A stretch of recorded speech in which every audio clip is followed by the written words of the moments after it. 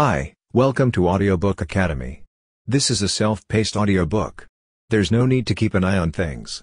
Just pay attention. Thank you for taking the time to listen. This is an audiobook summary of Create or Hate by Norris. Most of us have a desire to create something, but haven't taken the first step. Hatred stifles our ability to express ourselves and prevents us from creating new things. Hatred can be contained and subdued. Those who succeed are those who create. If we do what we want to do, the world will be a better place. In The War of Art, Stephen Pressfield refers to this as resistance, and it is a similar concept. One can manage and overcome hatred. Accept the presence of hate and recognize it every time it rears its ugly head in order to overcome it. For many of us, making something from scratch has always been a dream, but we never got around to it.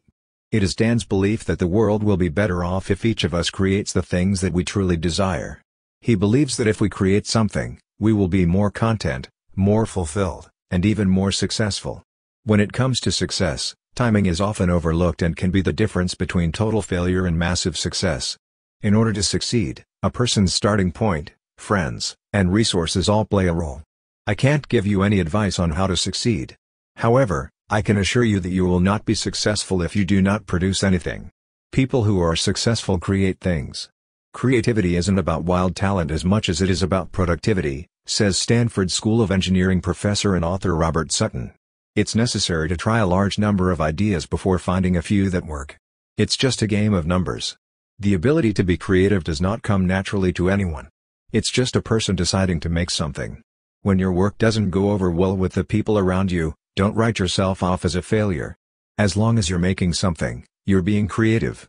When you hate, you're unable to come up with new ideas. At the beginning, there was no hatred. Over time, it has grown in strength and now has an arsenal of weapons designed to stifle your creative impulses. Your creative efforts aren't fun for hate, it just does its job. When you choose not to create things, hate wins. It begins with simple, innocent negativity and gradually escalates, according to the theory that hatred doesn't happen all of the sudden, it happens gradually. Many people avoid admitting that someone else made something while they themselves did nothing. In the end, haters don't create anything, but rather get caught up in a never-ending cycle of hate feeding hate, and criticism triumphing over creation. When it comes to making excuses, they're basically lies. To stop you from making things, hate's most powerful weapon is to convince you of things that aren't true. You can control, manage, and even defeat hate if you know how. Accepting and recognizing hate's presence is the first step in defeating the hateful force. As the saying goes, listen to the little voice in your head that tells you, in reasonable and measured tones, why you can't do anything. Hatred's excuses for not believing. I'm running out of time. Elite performers don't necessarily spend more time practicing, according to research. It's just more efficient for them when they practice. Become more efficient with your time in order to free up time for making things, he says. Proven methods for maximizing your productivity in a short period of time include single tasking, smaller projects, tracking your progress, setting goals, doing timed work sessions without interruption, and adding accountability. It's easier to get things done when you have a limited amount of time. It's then that you often get a clearer picture of your priorities. What if I don't succeed? In the end, failure is just course correction. If you can fail quickly and without worry, you can correct course quicker, improve quicker, learn faster, and achieve more. In the absence of regular failure, you're not looking for a new place to go. In order to be on par with the world's most intelligent and successful people, you should aim for a failure rate of 97% or better. There is always the fear of failure. You're saying to yourself that you're a loser if you're comparing yourself to someone else. It has been said that comparison is a major killer of creativity. Taking a step back and asking yourself, do I really suck? Is the best way to deal with hate. So, let's move on with our lives. If you do, we'll be able to help you with that as well. A fourth time, I ought to be doing X. Hate will try to persuade you to do something other than creating. Guilt is one of the ways hate conveys this message. Be more successful by doing more of what you love. It's too difficult, said the fifth person. In addition to overwhelming you, hate uses this technique to prevent you from creating anything. What you need to remember about achieving anything of significance is that the biggest cause of failure is not starting. Once you get going, you'll be fine. 6. It's probably already been done.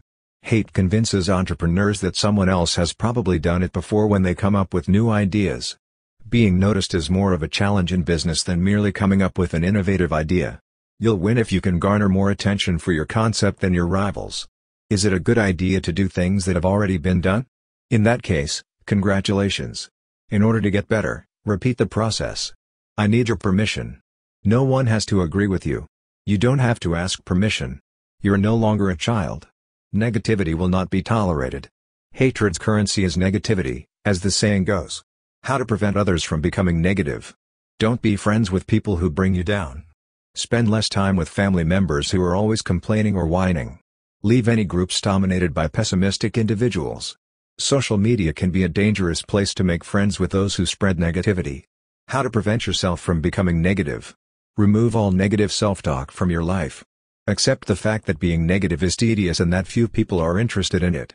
Listen to your own voice the next time you're online or in person and see what you can learn. Are you being overly pessimistic about the situation? Listening to the other person's point of view is important.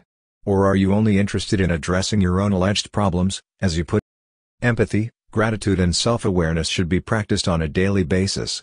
Become more self-aware. The key to recognizing and managing hate is self-awareness.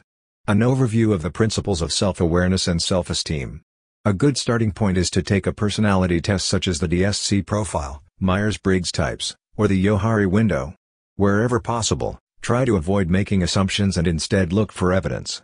Embrace your failures and learn from them. Become a better sleuth by focusing on the details. Increase your gratitude and creativity. There is a great deal of hate in the world because people are not grateful for what they have. Negativity, the currency of hate, is directly linked to a lack of gratitude. The ability to cultivate gratitude leads to a reduction in anger and a subsequent increase in inventiveness. Becoming more appreciative. Gratitude is a daily practice. Keep an eye out for people who aren't showing gratitude, and you'll be reminded of the importance of it all the time. Take on a difficult gratitude problem, if you must, or DGP. Gratitude can be sparked in the face of adversity. Be more aware of the variety around you and incorporate it into your daily routine or travel plans. Rephrase I must, to, I am allowed. Providing assistance to those in need. If you can't stop complaining, at least take a day off for a week or so. Stay away from the media. Creativity is nurtured by empathy. To combat negativity, empathy is another way to do so. In order to be more creative, you need to become more empathic. Not imagining what it's like to be in someone else's shoes is the secret to empathy. For the simple reason that it places you in their place of suffering. In order for us to understand them, we need to put ourselves in their shoes. There is a saying that goes, when you prescribe simple solutions to people's problems, that is mistakenly putting yourself in their shoes. Developing a higher level of empathy. I actually don't understand anyone unless I make an effort to understand them, admits the author. Don't be impulsive with your responses or your judgments. Don't jump to conclusions about someone's character or motivations just because you've met them once. You'll gain a better understanding of people if you're less quick to judge them. Observe how other people show empathy for you. The more you can recognize it, the better your chances of improving your own abilities.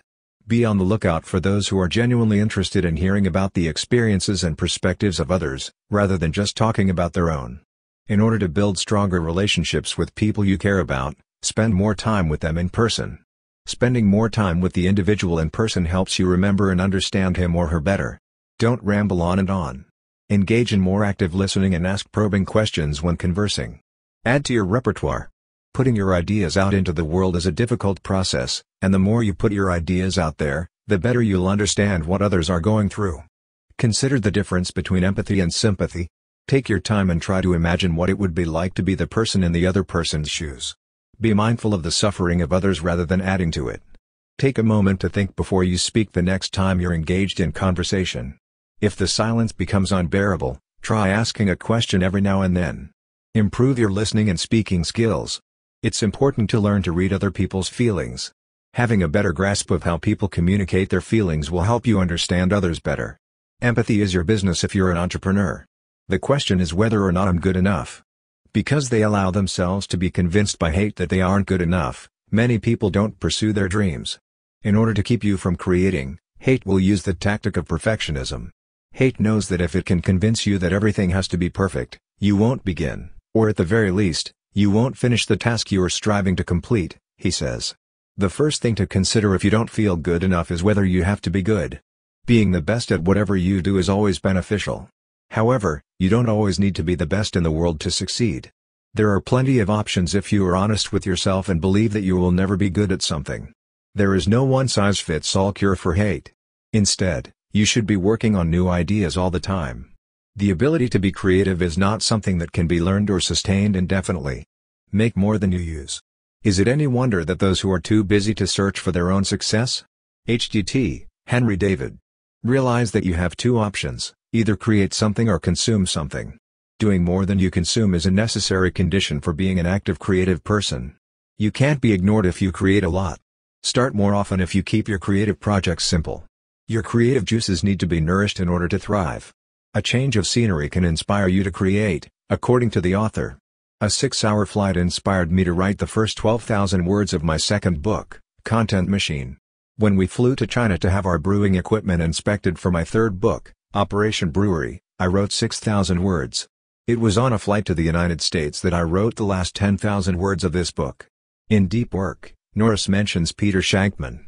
Keep a creative toolkit handy so you can jump into action and embrace your creative impulses whenever they show up, no matter where you are or what you're doing. As a result of collaborating and helping others, creativity will thrive.